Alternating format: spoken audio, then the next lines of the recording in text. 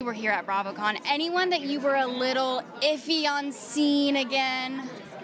No, I don't have any beef with anybody, but I did have a special guest show up to my hotel room last night. Shah. No. Yep. She showed up to my room and yeah, it was a bit crazy. Said she's not going to jail and it's all good. What? Well, she's not even at BravoCon. No, I know. She wanted to crash Watch What Happens Live last night. But she didn't. No, it was too much security. I'm sorry, what? And why did she go to your room? I guess you always go to the one with the biggest mouth or the best podcast. And you're telling us now.